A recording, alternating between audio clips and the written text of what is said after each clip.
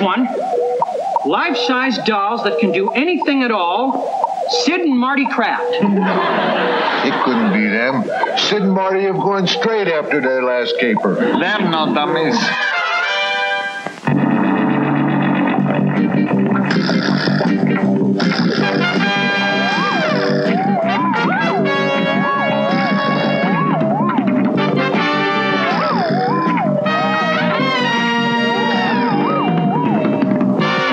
My name's Walt. I work as night watchman here at Fred's Wax Museum to put myself through criminology college. It used to be very lonely until recently when I plugged in my crime computer. Suddenly, oscillating vibrations brought to life 3 legendary monsters. Dracula, the werewolf, and Frankenstein. Creatures hated and feared for centuries, now determined to make up for their past misbehaving by fighting crime wherever they find it. Together, we're the Monster Squad.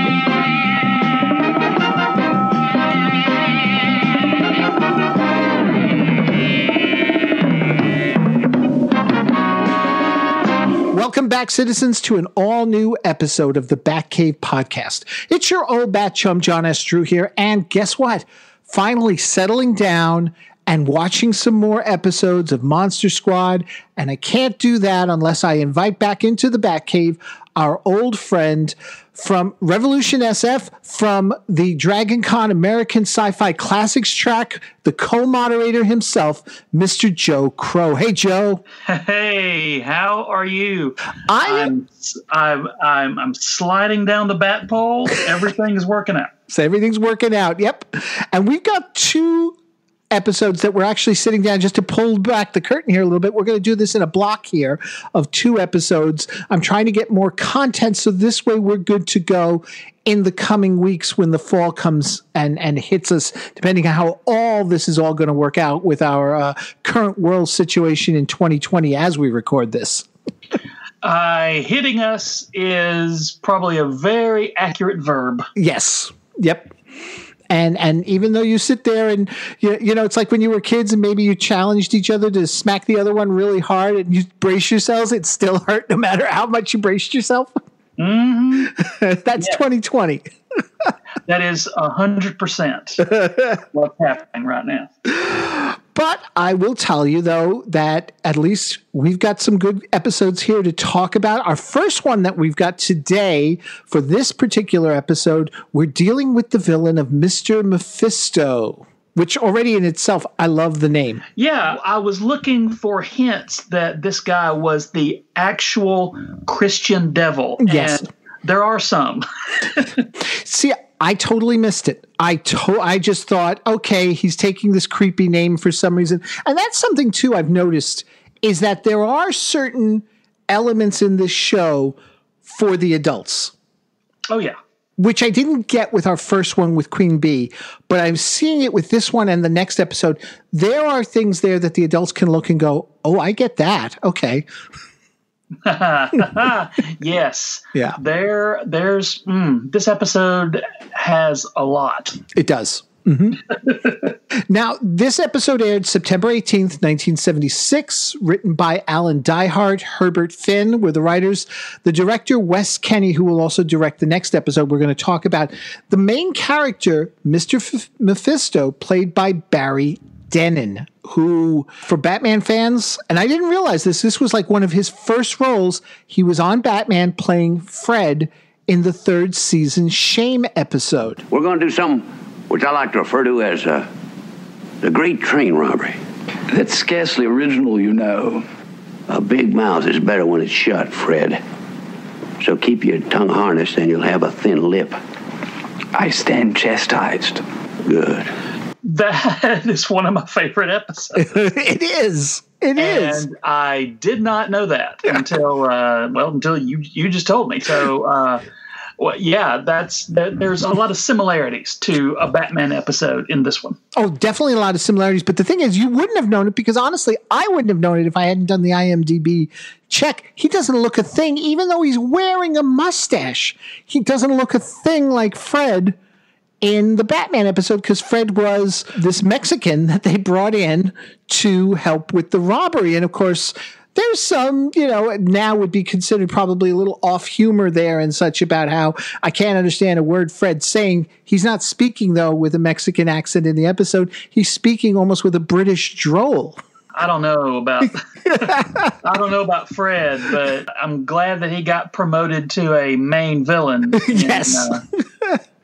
What I want to think in my head canon is the Mexican thing clearly didn't work out back in 67, 68. And so he took off the fake mustache and said, now I'm going to be the devil.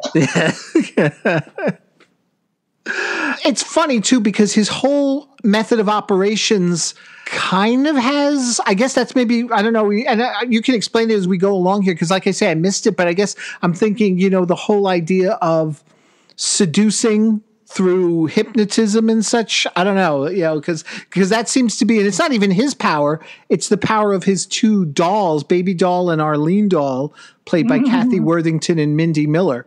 But I just liked it for, because he really wasn't even the strongest character out of, I think even Queen Bee had a little bit more going for her in that regard. But I did like it because we have him. We also have two recurring characters who are actually going to be back in separate episodes, or I think the same episode. Edward Andrews playing Mayor Goldwyn and Paul Smith playing Officer McMacmac.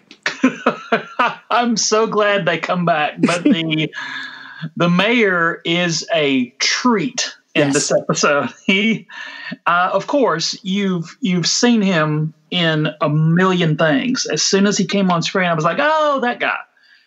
But he's been in tons of stuff, and he's really good in this too. He is really good in this too. I didn't realize, because I know him from 60s, 70s television, mostly comedies and such. But towards the end of his career, he was in 16 Candles and Gremlins.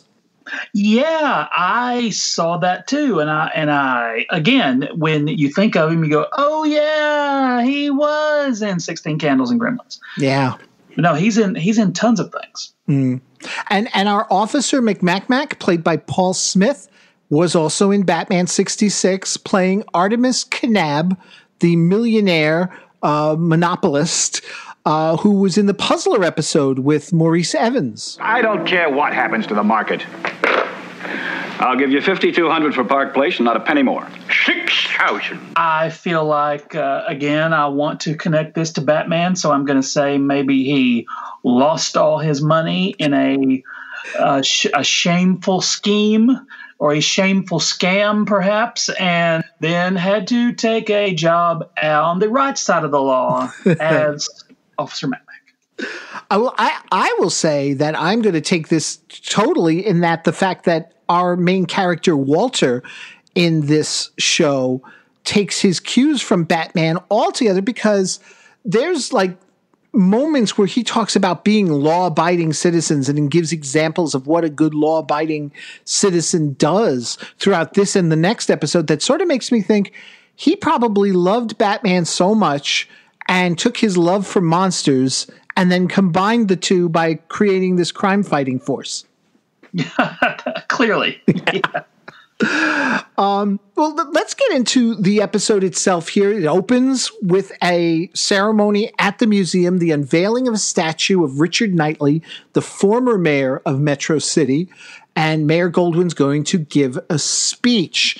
He drops his note cards, and he's approached by these two women who are very mod-looking with their outfits there, are dolls. They hypnotize him. And I thought this was funny. I like that with the way they just sort of grab their eyes and kind of Clockwork Orange them to stare at him to get him to come with them. I did not make that connection. Yeah. That's exactly what they do. Yeah. Yeah. And of course, just like in true Batman humor, when they lure him away, they say, walk this way, and they've got a little swagger to them, so he starts swaggering as he walks off. Solid gold. Yeah. He'll step out a moment later and then proceeds to give his speech. Now it is time to unveil the statue of our former mayor.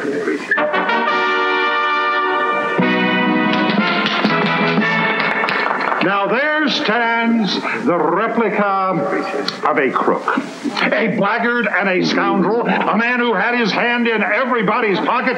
Look at those shifty little eyes. Look at that cruel mouth.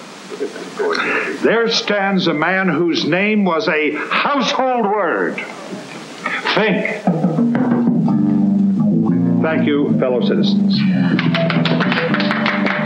Not cool, man. No. I guess the deal with Mephisto is he's gonna shake up the political system somehow. But the guy's already the previous mayor. Who cares? The guy's not the mayor anymore. Why is he going after that guy so hard? Well, the whole beginning was a little confusing for me in general, because at first I wondered, did he have the mayor always under his control? Because then we're introduced to the doll version of the mayor, and I didn't make the connection until later on that it was like, oh no, they did the switcheroo in there, and the whole point of the doll scene was expository, just to sort of explain to us and show us this is how it all works. Right. A lot of intricate plotting on the part of Mephisto. Yes. And all to, of course, get money, because he basically then has his doll mayor, which is now taken the place of the real mayor, go out and raise taxes by 1,000%. That's bad math all the way around. That's not good. But you know, in thinking about it, inflation was what still is today. But in the 70s, I recall that being a big political thing. So here we are making political statements on the Monster Squad. Making political statements and making them in a way that is impossible for the little man to deal with, just like today, because they've only got 24 hours to pay off their debt or else. Their enormous debt. Yes. And that includes the Wax Museum as Officer McMacmac arrives with the news of the tax increase. Oh, Larry Bucket's strange out there. I have here a copy of last year's tax bill. Oh, yeah? And you'll notice that this year's bill is much larger. The tax has been raised to $5,000. Now, ain't that a kick in the head? Poor Mrs. Teller will never be able to pay that. Who ordered this? The mayor, would you believe it? He seems to have changed overnight. Yeah, but he's not the only one. How about our chief of police? This morning he gave his very own wife a speeding ticket. Well, if she was speeding. She was walking. Officer McMacmac, I have a theory about these strange goings-on. Yeah? Yes. Apparently, our public officials are under the influence of some strange and malevolent force. Oh, yeah, you took the words right out of my mouth. However, they are our duly elected officials, and the law must be obeyed. When you're right, you're right. Poor Mrs. Tallow. You know, she might have to close down the museum, and I'll be out of a job.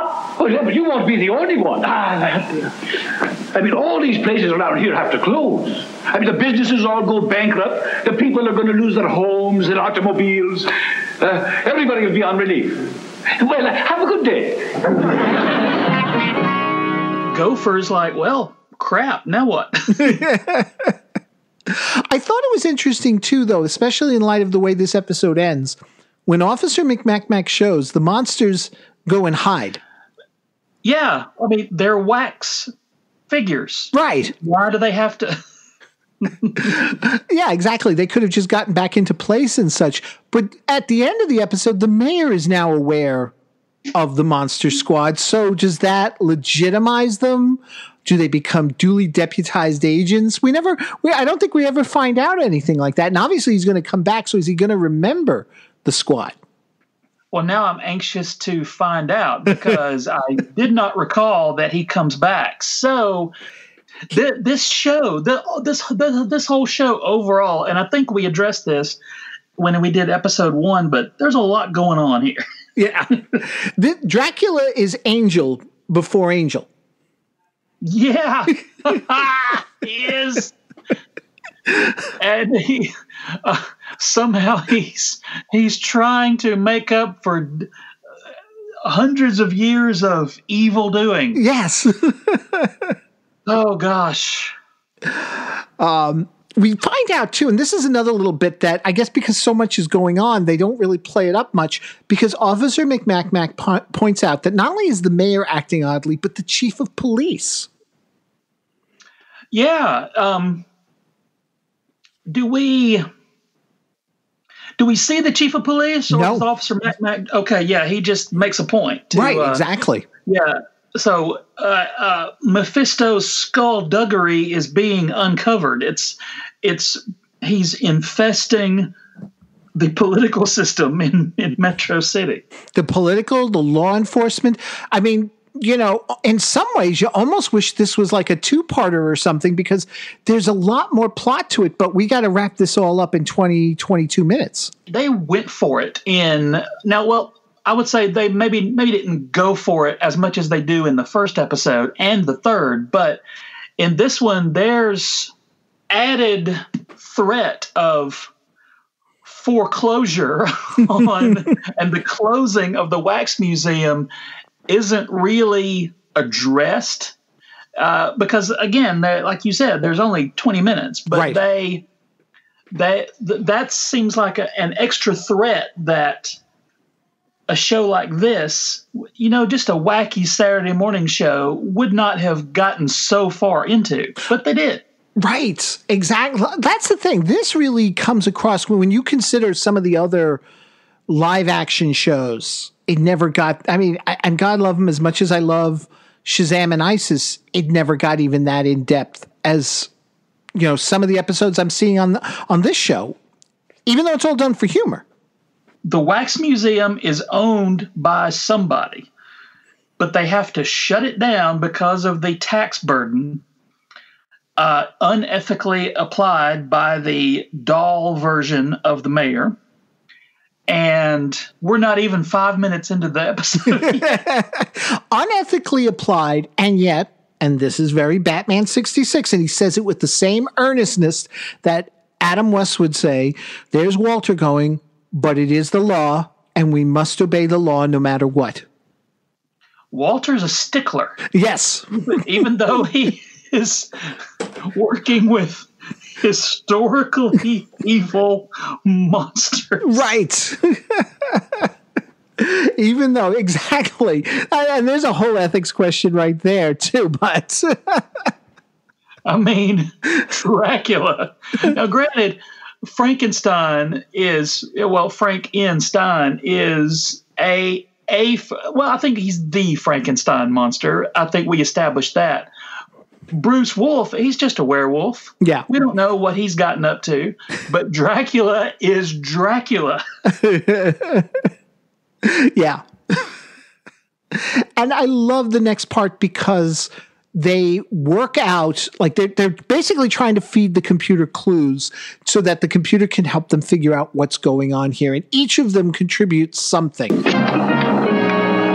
Now, it all started when those girls took the mayor behind the curtain. I noticed something weird about those girls. A distinct aroma of lubricating oil. Good, Bruce. Put that in the computer.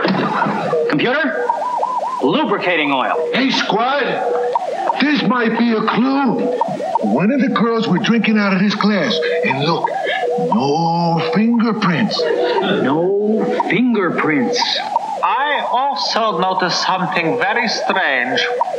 The distinct absence of a jugular vein. Are you sure they had no jugular vein? Of course I'm sure. That's the first thing I look for on the woman. No jugular vein. Pardon me, computer. Jugular vein. There's something else.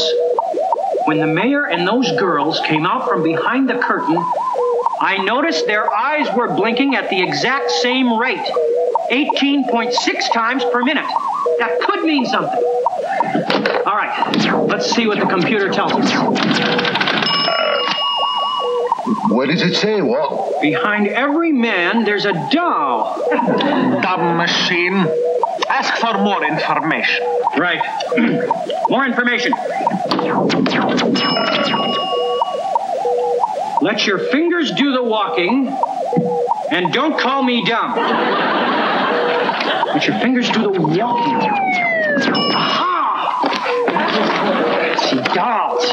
Look under life-size dolls. Here's one. Life-size dolls that can do anything at all.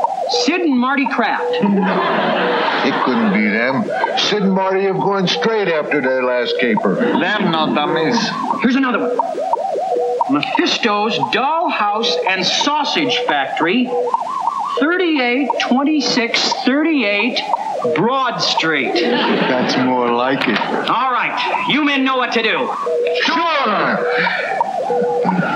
Wow. Get over there right away. Let's go, squad. When the computer corrects his pronunciation of jugular. Yes.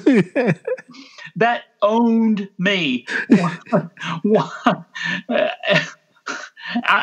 just out of nowhere. And then him just say, Walter going, computer, lubricant. Just delight.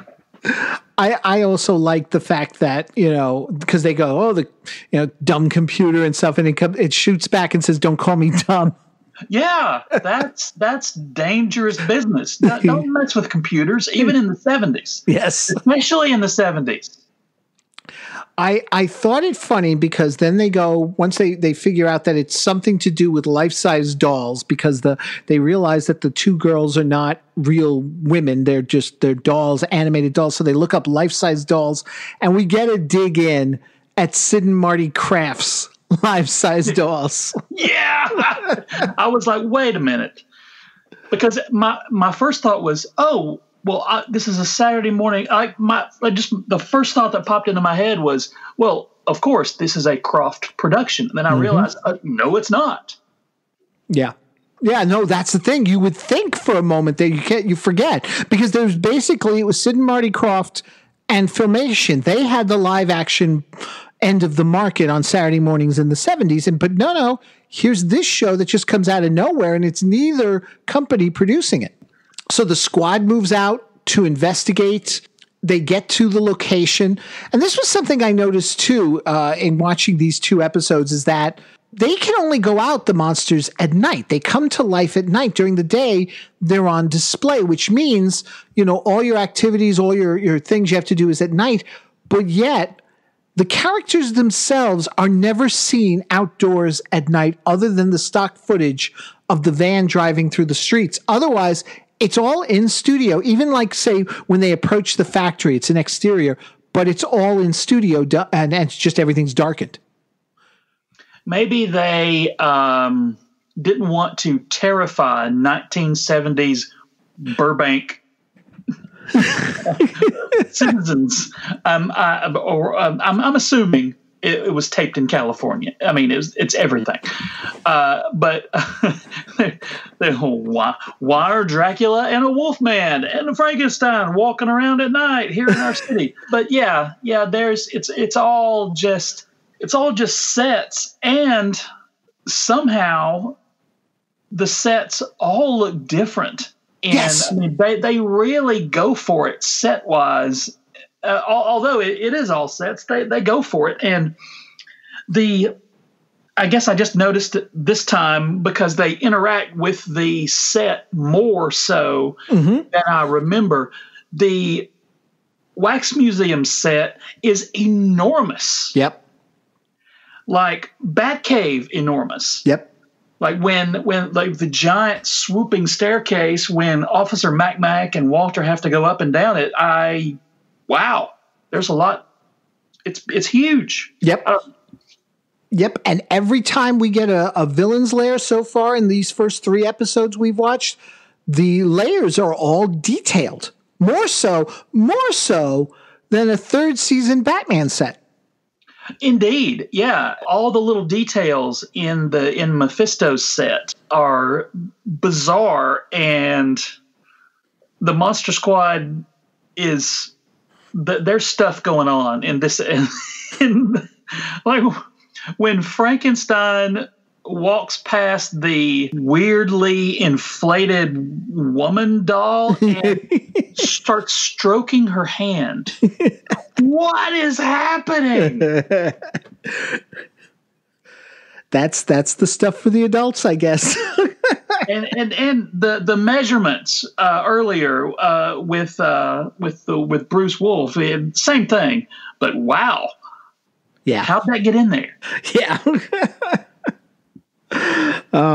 And then at the same time, there's the cute references, like, because Frank and Drac go into the store while Wolfie's supposed to make his way around to the back there, and Mephisto's even looking at Frank going, "Where do I know you from?" And Dracula points out, "Oh, you may have seen him on Let's Make a Deal," which is a really cute reference. Because people dressed up in weird stuff on Let's Make a Deal. Exactly. Yep.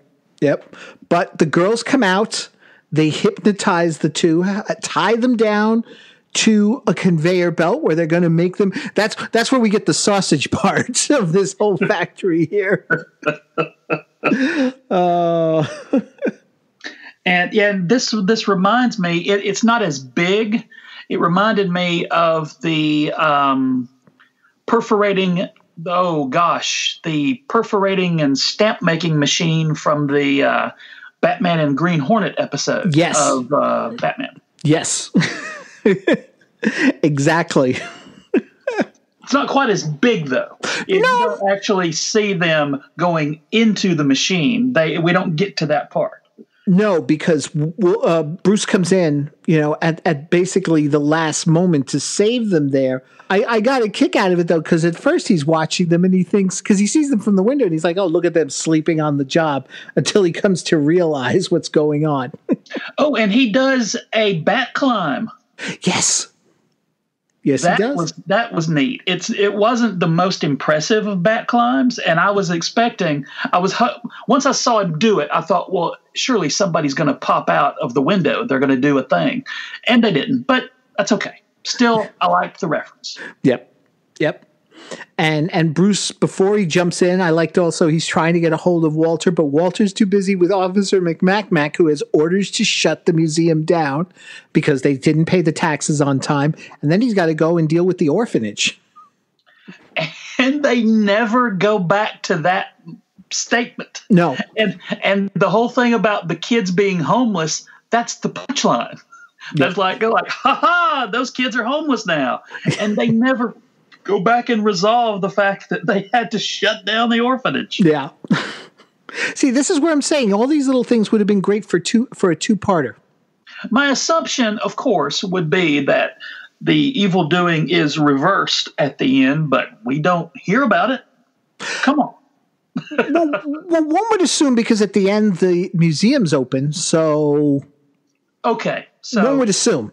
They round up the 1970s urchin children and put them back in the orphanage, we hope. Yeah, that's a good question. If you're going to shut down an orphanage, where do the kids go for the time being? Because you've just taken them from their home. And what other home do you have for them? I mean, do you just put them out in the junkyard like in Fat Albert and the Cosby Kids? Yeah. And let them wait it out. Wow. And I'm laughing at this. This is sad. This is where 2020's gotten me. So, well, yeah, exactly. But in the 70s, you could hitchhike. It was fine. It was fine. You could hitchhike. You could get a ride from your teacher. So I'm sure orphanages were you come and go as you please. It's right. Right. Exactly. Yeah. So Bruce jumps in. And I thought this was interesting. They managed to capture both, Frank and Dracula there, but Bruce is able to scare them off with his growls and holding them off while he gets the two of them, off the belt. That's my favorite. This is a tour de force for Bruce, this episode. Yes. Because he busts through the window with his crazy werewolf strength and then instills mortal terror in the villains. That's great. He's all about it in this episode. And what's funny is that we get the equivalent of a bat fight of sorts because the dolls have, these blow up weapons that they're able to sort of keep at bay our monsters. And of course, Frank reminding everyone you can't hit a woman even if she is a doll. Yeah, yes, they put that in there. Yeah. And I appreciated the craziness of this bat fight. There's no punching. Nope. And yet somehow, and they make it obvious, they even bend the inflatable bats, but they say, hey, look, we're fighting, but it's harmless fighting. Well, hang on a second, because here's the thing. It's not I lost my place on my notes for a moment there. This episode's not with the inflatable bats. This is the episode with the inflatable punching clowns. I stand corrected. That is a later thing. The clowns. Maybe I just tried to wipe that away from my memory. Yes, the clowns. Oh my gosh, the clowns. Yeah. The villain's HQ in this one has a plethora of disturbing imagery. Yes. Yes, it does. It does. And I did like how they are able to sort of disarm the dolls by Drac going and biting into and deflating each of the punching bags. Yeah. So he used his powers too. Yes. Yep. Oh. So good. Mephisto surrenders. They take pillowcases, wherever those came from, and use them to put over the dolls' heads so that they cannot hypnotize them. And that's when our doll mayor arrives with more money that he's collected from the taxes. With and the bag with the $sign on it. Yes. Classic. That's how I really... Of course, at the time, I thought, oh, this is how you handle money. And now I wish it was how you handle money. Well, yes and no, but considering our world, people would then automatically know you're handling money and come at you. That is true. That is true. But I would love to get paid in a bag with money in it. With money in it. That'd be great. Just get in line, get your weekly pay. Here it is. No checks, just a bag of money, and then you deal with it. And then you deal with it as you see fit. Yeah, it's on you. If somebody takes your bag of money, that's your fault, buddy. And I love this because now we get the whole thing. That's the doll. He's had the mayor. And I guess like some of these, like Invasion of the Body Snatchers or what have you, we still need to keep the original just in case. But he's got the mayor still under the trance of the dolls. So he's got to break him out with his incantation or whatever you want to call it. Okay, Mephisto. Break that spell or I'll sick the Wolfman on you. Okay. Bibbidi-bibbidi-bobbidi-boo. When I snap my fingers, out of the spell comes Y-O-U. Where am I? What happened? Where did all this money come from? Honestly, I don't know anything about that money. I never saw that money before in my life. Honest, I am not a crook. Honest. We know you're innocent, Mayor Goldwyn. These ruthless criminals are responsible for bilking our good citizens out of their hard-earned money. But it's all over for them now. You have my heartfelt thanks, all of you. Because now we get to the end, and the mayor is given a proclamation thanking the squad. Walter's got it there at the museum as they're getting ready to shut down for the nights. Because now it's the mornings coming up and stuff. And I'm like, does this mean that the squad can move about a little more freely, not have to worry because you've got the mayor on your side? Because now the mayor knows they are monsters who live. No, he doesn't know about the museum. Officer Mac thinks they are just exhibits in the museum because he's seen them now. And the mayor just thinks, okay, they're out there somewhere. I don't know. I'm anxious to, and maybe I'm setting myself up for a disappointment, but in a future episode, I want to see how the mayor interacts with them next. Right, exactly. And clearly, the newspaper in this bygone era, I'm a survivor of the newspaper industry myself, but it was very important. So I'm wondering what newspaper coverage is happening because there's newspaper stuff in this one, I think. Oh, sure. I mean, explaining, first of all, why the mayor suddenly reverses his decision to do the taxes, assuming giving the money back and all this other stuff, and explaining that it's from Mephisto and, that's what happened there. And if not for what? The Monster Squad or an independent group, and for that matter, again, the proclamation. You can't just make a proclamation without somebody knowing it's entered into record. So he's got to explain to somebody who this Monster Squad that he's, extolling the virtues of. Yeah, Mr. Mayor. Okay, I've got this proclamation, but who is this monster? What? We didn't. Nobody. Were there pictures? Who are these people? Right. And he's like, "Don't worry about it. just write it down on that parchment." Yeah. and quiet down. I'm the mayor. Maybe it was one of these things where they're like, well, it's not that crazy because at least he's giving the money back. Yeah. in bags. Yeah, in bags. He's going around and just dropping off bags of money because that's what we do. Yeah. Overall, though, I got to say, I enjoyed this one more than the last one. Alice Ghostly really set the bar. True. In episode 1, but this one, the guy, the Mephisto's costume is impeccable. Yes. Black and the red. I mean, solid. And the dolls are all in. They would have been easily at home in a Batman episode. Yes. And they just clearly, they have to film these very quickly. Yeah. They didn't have a lot of time, but I don't know what cracked me up more in the big fight scene, but at the end when they were struggling to put the pillowcases on the dolls and the dolls were not cooperating. Right. It was not working out, and they just cut away.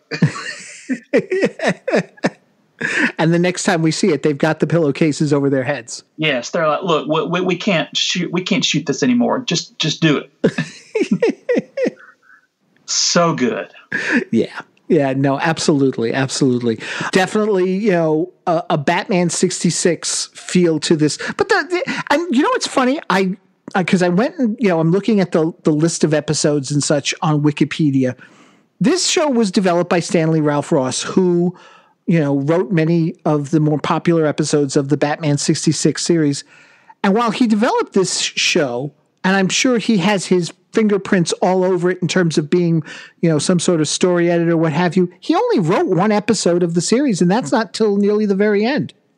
Oh, yeah. I think I just assumed he wrote all of them. I assumed the same thing too, because there are certain episodes I know he managed to get certain jokes that he couldn't get in Batman 66 into the episodes, but in terms of actual credit for writing an entire episode, he has one. Now, we also will see him appear in one episode. I don't know if he's a henchman. He's not the villain, but he's in the episode. Oh, good. Well, this is tour de force. Yes.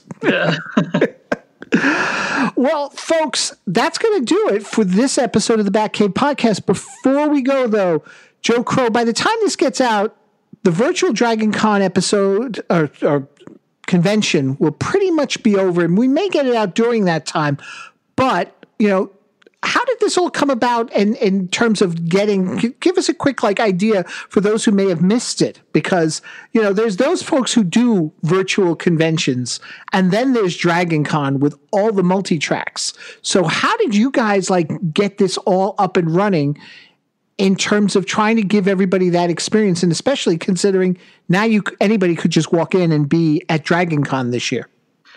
I am glad that we are doing this, and it is a work behind the scenes of dozens of people.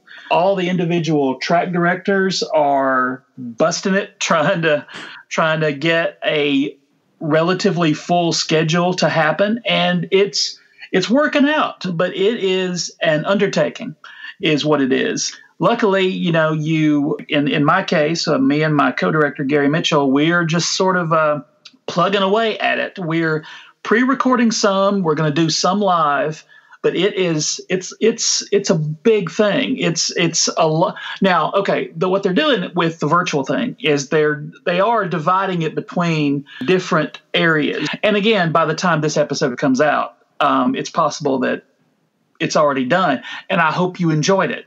And I hope everyone enjoyed it. But they're doing multiple tracks of programming so you can watch so you can have conflicts like you do in live action at DragonCon.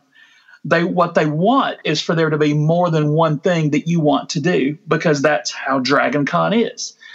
And so that's the basis, that's the plot line that we're going with. And so each individual track, like mine, for instance, and then there's the mainstream current TV show tracks like American sci-fi and fantasy media, and then there's the Star Wars track. Those guys, they're all going to have a few panels on main programming, and so will we. And then each individual track on their individual social media pages and YouTubes and such can have their own additional programming. So there's going to be tons of stuff to watch and participate in throughout the weekend. And I love that DragonCon is continuing DragonCon TV, but doing it as a Roku app. So that that is great. What I am excited about is getting to not have to be at DragonCon and getting to experience it on the Roku app. Because when you're there, it is a blur. The days pass by, and all of a sudden it's time to pack up your junk and leave. And I can only imagine. I mean, I know from the backstage portion how much of a blur it is. But to get to actually see all the things that we are creating on the DragonCon, and there's also a channel, I think, for previous years things. So there's a lot of classic panels and classic videos and productions that people have made that are going to be on the Roku app too. So they really are going all in on making this a gigantic construction. Right. Now, as I say, you got the app, so that's on the Roku. Just search DragonCon there. You'll be able to find it there. But in terms of getting to the content, the like, say, for American sci-fi classics, or say, I don't know, the lit track, is there a central hub that people can go to and then find all the feeds, or do you have to go to the individual groups on Facebook and such? My understanding of it at the moment is that DragonCon.org is going to be the main feeder page, and you can go to everybody's individual things. Nice. Because our Facebook page and our YouTube page are sort of, we've got them working kind of in our own personal case. We've got them kind of working together. Like we're, doing things on the Facebook page and then posting the videos on YouTube. So very nice. Very nice. And so folks, make sure, depending on when this, and even if not, you can still go back and check out a lot of the content, heading over to DragonCon.org, checking out the DragonCon app on Roku. Yeah. And one cool thing is the stuff's still going to be there when DragonCon's over. Right. And we've been kind of practicing this for a few months. So we have video versions of our panels that we've taped live for the last couple or 3 months. So we've packed our YouTube with tons of content already. And DragonCon hasn't even started yet. Very nice. Very nice. So. And we're also going to keep doing it after DragonCon is over. We kind of got into a routine with doing video panels, so we're going to keep that content happening after we get done with DragonCon. So, folks, make sure you're checking it all out, DragonCon.org. So, Joe, the next time we get together, we're going to deal with a villain called the Tickler. On the surface of it, it sounds very innocent, but I can tell you, folks, when the tickler steps out for his first scene, it scared the bejeebus out of me. It is the woo. Yeah. And the sidekicks are terrifying also. In their own way, yes, they are. Yeah. Usually the sidekicks are just there to get punched or, thrown around, but these two sidekicks are distressingly disturbing. Yes, they are. So that's going to be happening on Joe and I's next look at the episode Monster Squad, The Tickler. You can check that out coming up soon here on the feed, as well as our continuing looks at the movie interpretations that people have done on the Batman 66 series, our look at the Batman 66 comic books, our look at Electro Woman and Dyna Girl, Joe Crowe and I talking, not Joe Crowe, sorry, Joe Stuber and I got two Joes, Joe Stuber and I talking about the Batman 77 Filmation series, and of course Jim Beard and I taking on the 1940s serials, all happening here at the Batcave podcast. Make sure you are signed on either at batcavepodcast.com or through one of your podcasting apps to make sure you get the latest episode. Joe, once again, thanks for doing this, and thanks for your patience in getting this all back up and running again. Oh, it's the internet. It's a crazy time. Everything is happening all at once. Space and time have collided. It's a mess. It is, but it's a good mess. We're navigating through it. That's it. That's exactly it. So until then, folks, thank you so much for listening. Once again, Joe, everyone, take care.